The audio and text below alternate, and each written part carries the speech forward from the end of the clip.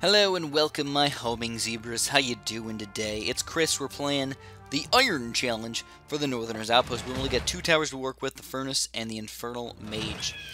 But we do end up getting three extra little barracks guys over here, which are going to maybe help.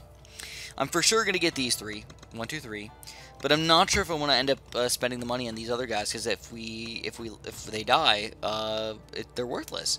So basically, we've got wyverns, huntresses, and wildlings, and the huntresses are the things that I'm worried about the most. On this side, we've got the wyvern, the wolf, and the northern wildling.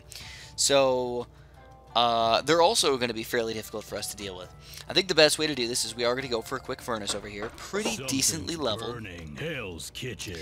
And then we're going to get an infernal mage here, here, and eventually we'll get one here. But let's get started, man. We're going to get 3 infernal mages. We're going to get them all the way up to 4th tier for sure. And hope that that's enough to take care of all of those flying units and everything. The weird thing about this level is definitely that I use my furnaces in sort of the same way as I use my infernal mages. So this is going to be a little rough for me for sure. Here we go. We got to make sure she's actually shooting peeps. Shoot it, shoot it, shoot it, girl. Shoot it. We want you to shoot for it. So we're going to poison. Big chunk of these guys are already dying. And what we're hoping to do here is basically the Soul Crusher. This is kind of terrible. We're going to block these guys in just a little bit. We're going to use the Soul Crusher. Boom, boom, boom. The nice thing about the Soul Crusher is the more guys you kill, the faster it comes back. So we're going to go for this higher level furnace like I was saying. And look at this guy trying to sneak through my defense. Ain't gonna allow it. Not today. Well, hopefully never, never, ever, ever. Hopefully never, ever, ever, ever. Okay. You see how much damage the furnace is doing, though. It is nice. But keep in mind, once we get these flying units coming in, it's going to be pretty terrible. It's going to do literally nothing over there. Indubitably. So, next on the agenda is definitely to get our magic upgraded, guys. We're thinking about a big poison right here. Big, juicy poison. Once we get that extra money, we buy some extra mage action. And I'm thinking we're just going to go 4th tier one at a time. I know I bought 2 of them. I was planning on getting all 3, but it's a bad idea. It's just wasting money. It's not waste money. We're not in the business of wasting money. We're in the business of making money and killing everything. Is that weird business to be in?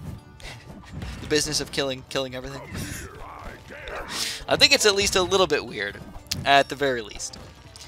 Alright, it's hard to line people up because they're coming out so consistently, you know? If I do end up using my reinforcements, I end up using it sort of near the back over here and not near the front like you usually want to. Or at least in the front to pile people up or something like that. Though Azra is in like the literally perfect spot. Everybody's coming towards the right over here. Nobody's coming down the bottom right now. So, no matter what, all we got to do is just leave her there and just let everything unfold. Alright, luckily, all 3 of my Troll Axe Hunters are going to survive right now. And here we go, we got the first flying units coming in here. Wonderful. So Azra, you got to get on top of that for sure. Any flying units, got to take them down. We get our first 4th tier mage. Here we go, we got more flying units coming in over here. We're going to move Azra over here real quick. Let her take them down. These guys are reasonably tanky. They're not as easy as those Cyclopters from the first area. Especially on Impossible. But you're noticing how the trolls haven't really been very helpful almost at all. If I got them here or here, I don't think they'd do just about anything. I think they would actually be almost a negative aspect to my team. I've been wasting money on something that's really not going to do very much at all. I don't think that they would be very good to stall the wolves either. They'd be okay. And if you do something perfectly with, you know, a perfect furnace, high level, maybe even support with your hero or something like that, like, sure, then it can work out. So we got 2, we got the wyvern and a couple guys kind of lined up right here, so we're going to move them on over. Luckily, we got that Tesla coil over there, man. Every once in a while, it's not that bad to have around. Alright, so we're going to go for the mage over here. We got a big chunk of guys, so we got a soul crush him. Boom, boom, boom, boom, boom, boom, boom. Though I didn't kill as many as I thought. Sad. Sad days.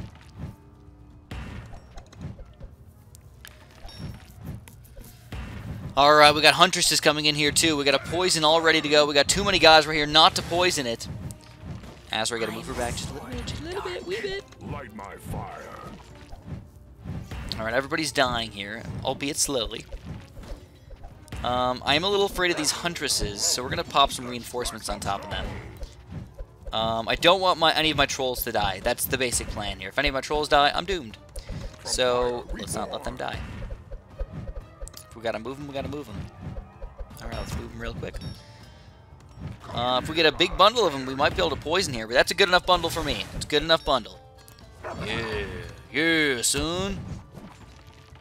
And now we're getting to the point where our mage towers can actually kill these guys in 1 or 2 hits. They've only got 150 health, so they got a chance to kill him in 1 hit, but it's a pretty unlikely chance. So now we're actually rolling around in the money, so we can get a nice furnace over here as well to help group damage to every single one of these guys coming in. You can see how much group damage we can do over here. We might be in the mood for a troll pretty soon. There we go. You know what? I'm gonna use the soul crushes at the end. I'm surprised there's not more flying guys coming in. Really? That was a weird ending. I felt like it wasn't a difficult ending.